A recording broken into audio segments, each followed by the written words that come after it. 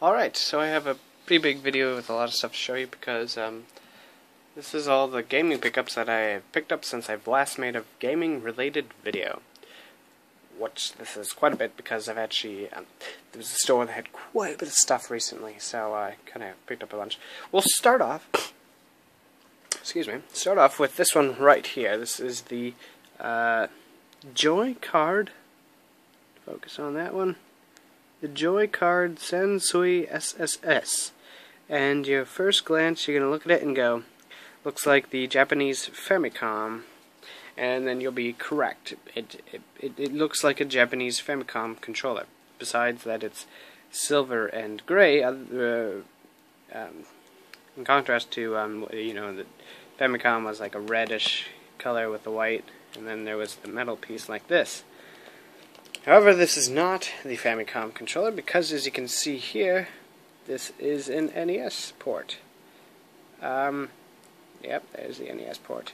But another interesting is, just like the Japanese Famicom one, it has volume in it as well. Which, if you look right here, there is the headphone jack, C-phone. And there's also another switch here, which is sound shift. Off, and then it's on. Basically, when it's on, depending on where you are on the dude, like if you're going right, the sound kind of mimics a pseudo 3D sound with, which side the dude's on, depending on where he is on the game. In some games it kind of works pretty good, some it's kind of weird, so I shut it off depending on the game. So how that works is basically, this one goes into the NES, and then this thing right here goes in on a little red spot on the audio output on the side of the NES, so that's pretty neat. And then you can go over, sit in your seat, and plug in your headphones and enjoy the game. Like, this would have been useful. Like, I was, I used to sneak downstairs and you'd go play the NES, and then you'd want to hear the thing, but you wouldn't want to hear the TV loud. It'd be kind of cool, back in the day, having one of these. And you could sneak downstairs and play the NES, but then you could plug in your headphones and be quiet. But it also could be dangerous, because if they're suddenly walking downstairs, and then you can't hear them because you're just hearing the game, and then you're caught. Whereas if you could have heard them, you could have shut off quickly and hid. Maybe you could just keep one headphone in. Anyways, that's the Joy-Card Sansui SSS. I picked this up mainly because I saw it for way more than what it was asked for. I saw a brand new one of these asked on Amazon for $70, whereas used on eBay it's like $30 and up. And it is made in Japan even too, by Hudson Soft. So that's interesting. But this was $7, so that's why I picked it up. The next one is this guy right here. It is the NES Advantage controller. I've always kind of wanted one of these because they're kind of cool. Now, the NES was released kind of in the day of the arcade's glory days still, so not having one of these wouldn't make sense. So that's why they have one, and it's actually kind of a neat system. Oh, and I forgot to mention, yes, these are turbo functions on here, so you do that and it has turbo depending on that, so that's another thing on that. As well as this has the turbo function as well, which can actually become pretty useful in some NES games. So that works by, these don't just click down, they click down then click up, and then it's depending on how much turbo you want on them, you can adjust there. Big B and A buttons. And over here we have player 1 and 2, you can switch between. And there's select start, and then there's slow motion, which kind of does that. See how that's focus in on it for you. If we can do that. If it wants to focus, I don't know if it's going to. There it goes. See? It's clicked down, and it clicks up. That's how all these ones work, like that. So that's that. This was actually pressed in when I plugged it in, and because of that it caused me to think the cartridge, it wasn't reading the cartridge right, whereas it was just, pressing like start over again and stuff. so it was kind of making the game not start properly. So I'm like, oh, goodness. And the reason 1 and 2 is there is because if you look on the cable, there is 2 ports, so you can switch between. So it's an interesting concept. I'm not sure why, but I've actually used it in some games. This actually works really good with some games. One of those games being, I think it's actually in the game, the card system right now. Yes, it is. Air Fortress. It's a great game for the arcade stick. So that's that. Picked this one up for around $7 as well. And I don't think there's anything interesting. 1987, made in Taiwan. So that's that. This is another thing I picked up. This is an Atari Game Center. Basically what this was is for the 2600, and inside here are all the little spots for the cartridges, so you can stick all your little games in there and organize it. And you see it has the Atari logo there.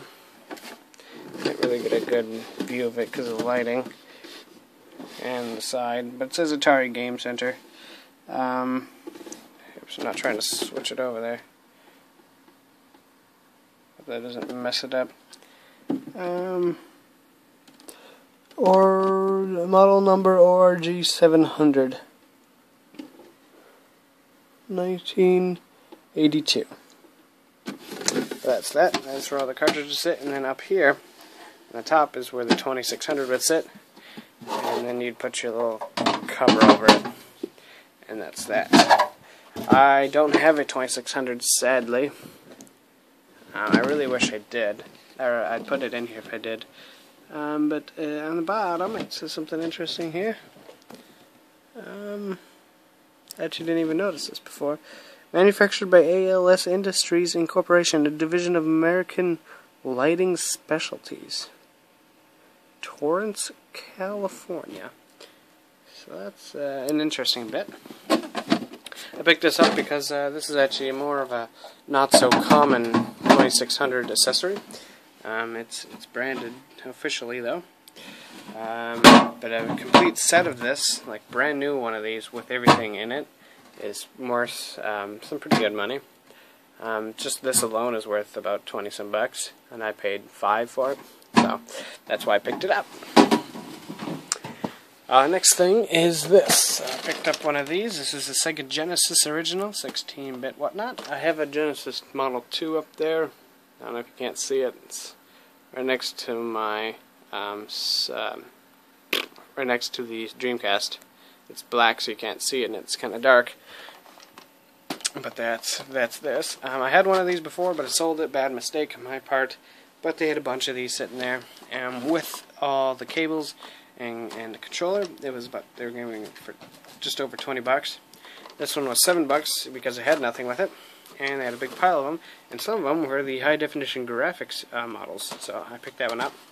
You can see it's got the extra EXT port there, which I'll have to get something for, but I already had the cables for it, so didn't need that.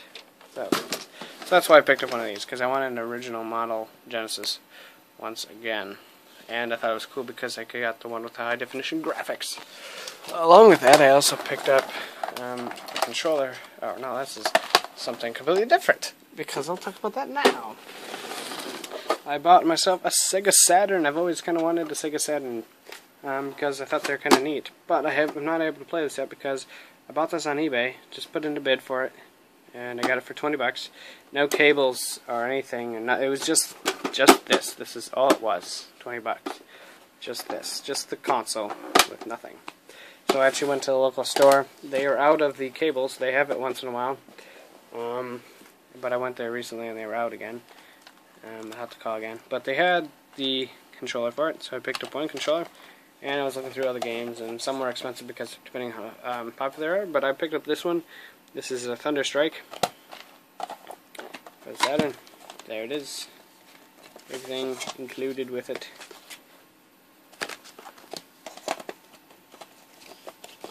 So that's cool. Go in there. Come on. So that's what I bought. I picked up.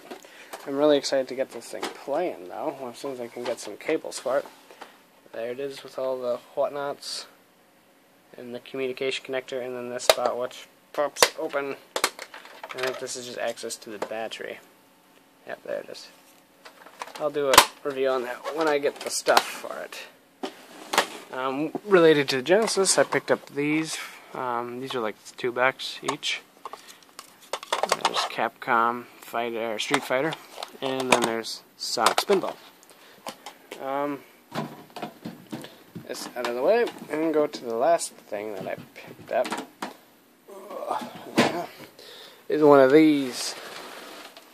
I don't remember. Oh, I bought this at Savers. Savers is if you guys have a Value Village, it's the same brand company as Savers, and it's a thrift store basically. Most of these things, except for this and these, I got at St. Vinny's. They had a big video game blowout with it was a humongous pile. Maybe I'll put the picture in right now. Just look at that. Or no, I'm not going to put the video in. I'm not going to put the picture in. I'm sorry. I'm not editing this video. I forgot. I'm sorry. Sorry, I fooled you. But I'll put a link in the description so you get down there. And I'll show you the picture of the stuff, the pile of crap they had. It's not crap, it's awesome junk. It's not junk, it's awesome stuff they had at once. And eventually, I also did a video tour of it. I'll upload that soon. The reason I'm not going to edit this is because I'm doing this from my phone, and I'm actually going to upload this while I'm at work. Our Wi-Fi connection at work is like 10 times faster than my home internet, and the upload is faster than my download speed by far. So I'm going to upload it while I'm working in my pocket, in my phone. So that's why that's sad. But anyways, I got this at Savers for, I think, $10. Got this for $10, and it included all the cables and a controllers. So that was cool. It didn't include this. I bought this at St. Vinny's with the big video game thing. They had a box with a bunch of video cards from PlayStation, PS2, Dreamcast, and N64. So I picked up one of these. And it's got this little problem with the button sticking. You just got to slap it down. There you go. So yeah. I have a PS1, PS2, and PS3. Actually, 2 PS2s and 2 PS3s. So I got all the PlayStations. Except I don't have a slim PS2 and slim PlayStation. But I don't care. So that was my recent gaming pickup. So, all this stuff. But yeah, and then I got this little shelf that I got all the wires rigged up for. Like, see, I got them all specifically placed for things. So that's a specific place just for the Genesis, because all the wires, you can't really see this, but they're all kind of wired to go down the side here. It's all of them, so that's kind of neat. But, yeah, other than that, not too much new.